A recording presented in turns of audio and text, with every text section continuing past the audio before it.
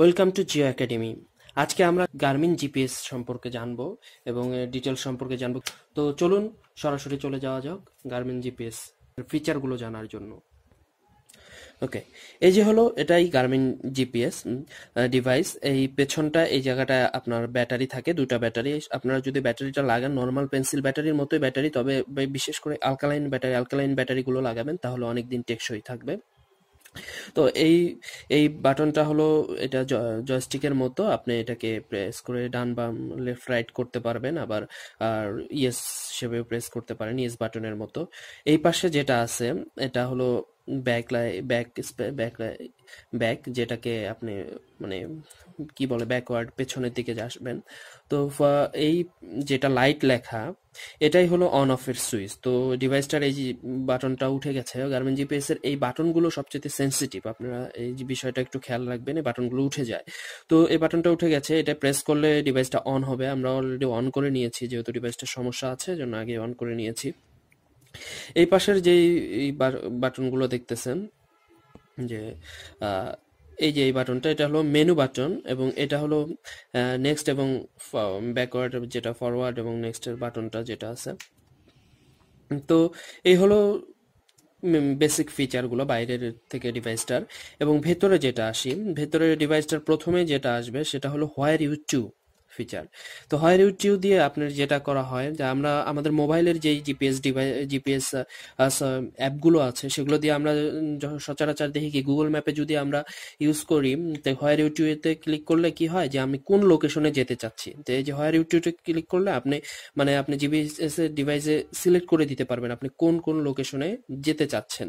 যেমন recent fine, মানে সাম্প্রতিক রিসেন্ট টাইমে আপনি যেই লোকেশনগুলোতে গিয়ে যদি থাকেন, তাহলে এই ডিভাইসটা এগুলোকে লক করে রাখবে, এবং ওই লোকেশনগুলোকে, যেমন একটা লোকেশন আমার সেট করাই আছে, যেটা এই যে 52 নাম্বার দেখাচ্ছে, আমি এই লোকেশনে যেতে চাচ্ছি, এটা আমার এখান থেকে 73 মিটার ওয়েস্টে। তো এটা সব দুটোটাই দেখাচ্ছে। তো আমি যদি ক্লিক করি, তো আমাকে সে ওই লোকেশনটা দেখাবে। তো যাই হোক, এটা একটা গেল।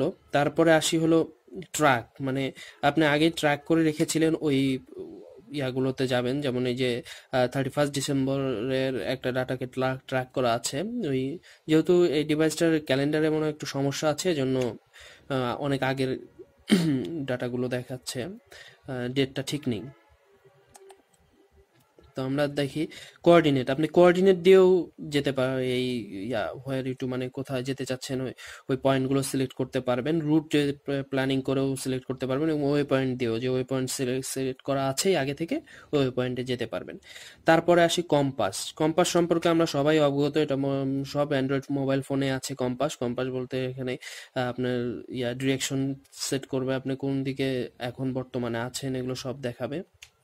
তারপরে আসি মার্ক ওয়ে পয়েন্ট সম্পর্কে আমরা পরে জানবো। এরপরে সেট আপ মেনু সম্পর্কেও নেক্সট সেকেন্ড ক্লাসে দেখবো। এরপরে রুট প্ল্যানার বলতে ওই যে একটু আগে বললাম, যে রুট প্ল্যানার বলতে আপনি এখানে রুটটা সেট করতে পারবেন, যে আপনি কোন কোন রুটে ডাটাগুলো কালেক্ট করবেন, যে আগে থেকেই সেট করে দিলেন, আপনি ওই রুটে যেয়ে ডাটাগুলো কালেক্ট করেন। যেমন এখানে দুইটা রুট সিলেক্ট করা অলরেডি আছে। রুট 1-এ যদি আমরা ক্লিক করি, ভিউ ম্যাপে যদি যাই, তো দেখতে পারবো যে কোন কোন রুট দিয়ে যেতে হবে। তো আপনি যখন ফিল্ডে যাবেন, তখন এই রুটগুলোর উপরে এই যে সার্চিং অপশনটা আসবে, আর আপনি কোথায় আছেন ওটা দেখাবে। তো ওভাবে আপনি ওই লোকেশনগুলোকে যেতে পারবেন। তারপরে আসি রুট প্ল্যান গেল। এবার আসি যে ট্র্যাক ম্যানেজারও ওই সেম ওয়েতে আপনি ট্র্যাক করবেন, আপনি যেই রোড দিয়ে হেঁটে যাবেন, ওই ফিল্ডে যেই রোড দিয়ে হেঁটে যাবেন, ওই রোডগুলোকে সে ট্র্যাক করবে, এবং ওই ডাটাগুলোকে ইনপুট করা থাকবে। এবং তারপরে আসি এরিয়া ক্যালকুলেটর হলো ওয়ান কাইন্ড অফ, আপনি কতটুকু ডিস্টেন্স অতিক্রম করলেন, এটা এরিয়া সে ক্যালকুলেট করবে। তারপরে আসি ক্যালেন্ডার। ক্যালেন্ডার সম্পর্কেও তো সবাই জানি, ক্যালকুলেটর আছে এখানে, ক্যালকুলেটরে যোগ বিয়োগ গুণ ভাগ সব করা যায়।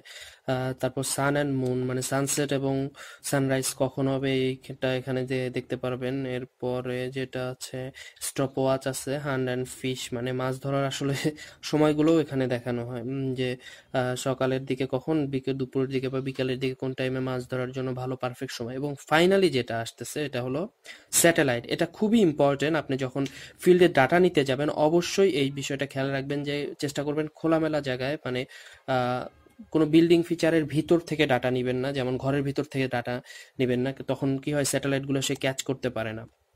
আমি যদি দেখি এই যে এখানে বেশ কিছু স্যাটেলাইট এখানে পাওয়া যাচ্ছে, দেখা যাচ্ছে অনেক স্যাটেলাইট, এই এই জিনিসগুলো হলো স্যাটেলাইটের আইকন, কতগুলো স্যাটেলাইট এখানে পাওয়া যাচ্ছে। আর নিচে হলো এই যে বলা হচ্ছে যে উইক সিগন্যাল, দ্যাট মিনস আমি যদি এখন ফিল্ডের বাইরে যাই, মানে আমি তো ঘরের ভিতরে আছি, তো ঘরের ভিতর থেকে বাইরে যদি যাই দেখা এই ইয়াগুলোকে আরো কি বলে এটাকে, মানে এই উইক সিগন্যালটা তখন আরো স্ট্রং হবে আস্তে আস্তে ধীরে ধীরে।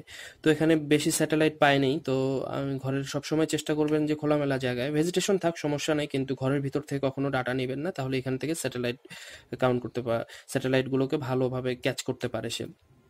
তো স্যাটেলাইট এই জিনিসটাই সবচেয়ে বেশি ইম্পর্টেন্ট, আপনারা খেয়াল করবেন যে স্যাটেলাইট যেন সিগন্যালটা যেন ভালো থাকে, তারপরে স্যাটেলাইট সিগন্যাল ভালো হলে আপনারা ডাটা নিতে থাকবেন।